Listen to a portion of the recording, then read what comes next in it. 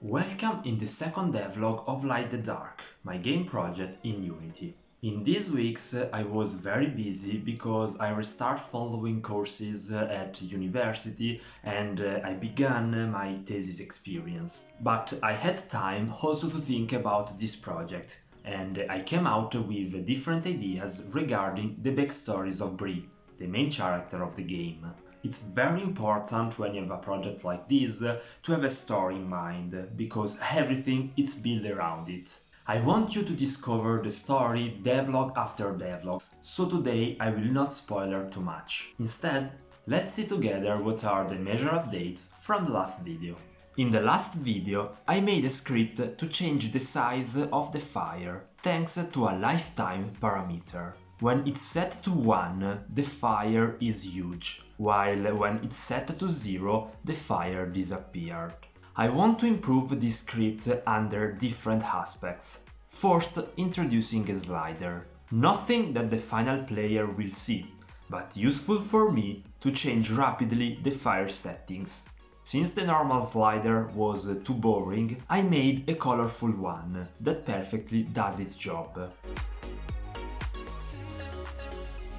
The next step was working on the light system. By modifying the radius and the intensity of the point light sources, it's possible to control the firelight effects on the environment. I did something similar also for the spotlight present in the camera position, and I was satisfied with the final result. At least for now. Let's move ahead to the next big topic, Bree. I'm absolutely not an expert in Blender, so I watch a lot of tutorials. Seriously, a lot of tutorials. To create a very basic character using this software. Here is how I did it. I shaped a low poly head. From it I extrude a simple neck, 2 shoulders and then all the remaining parts of the body. The mantra was, a simple result is better than a complex garbage.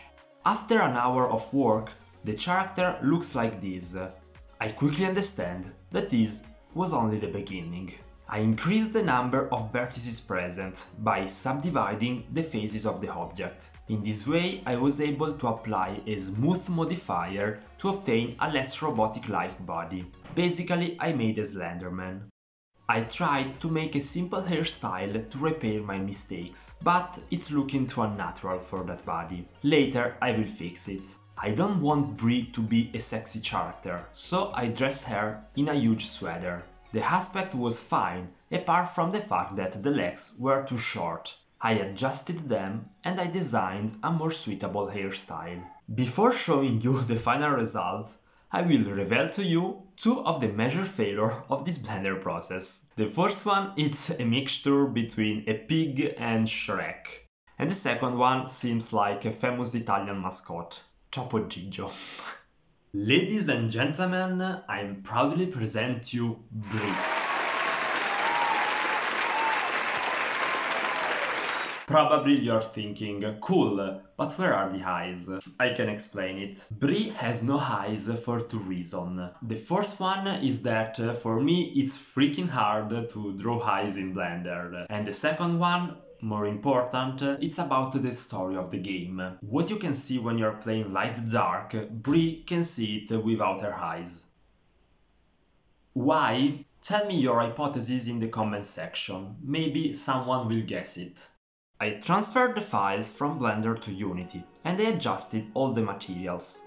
Unfortunately, during the shift, the quality of the materials dropped a lot.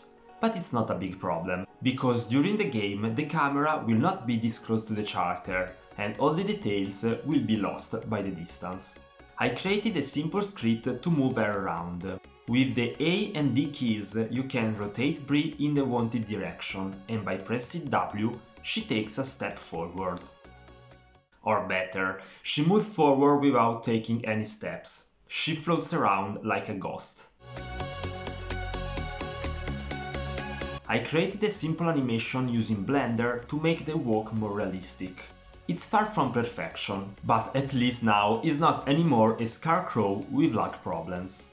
By moving Bree around, I realized that I needed to improve a lot the quality of the grass shader to be really satisfied. When you walk in a field, you move a bit the grass leaves, while in this case everything is motionless. Also, the body of the character does not create any shadow on the grass, and this is so unnatural. Unfortunately, Unity has not implemented yet a shadow option for a point source like the fire, so I need to create one from my own. I started with a completely new grass shader, all white tinted, where I can focus on the shadow features. The idea was to create an ellipse that follows the main character thanks to its position. In my first attempt, I obviously made some mistakes because the circular black spot was located between Bree and the fire and not on the outside. After adjusting the problem, the shadow moved to the right position, but its shape was still too strange. The reason was that the ellipse was oriented in the wrong direction. When it must be horizontal, it was vertical and vice versa. I used one of my favorite websites, Desmos, to come out with a good solution, and the final implementation was exactly what I was looking for. I return to the grass color based shader with two major differences. When Bree walks around, the grass leaves under its feet are trampled, and when she moves away, they naturally return to their shape. The second difference was to introduce a more marked area where the firelight ends, so it's much simpler for the player to understand where the safe area is.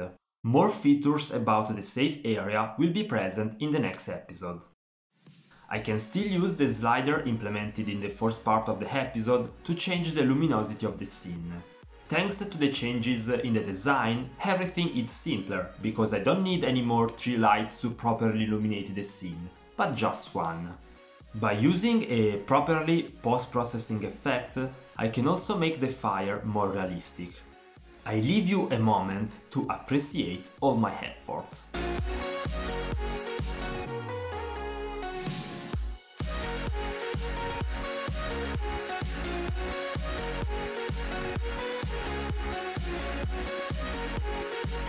I think this is enough for these devlogs. If you enjoy it, please leave a like. More devlogs are coming.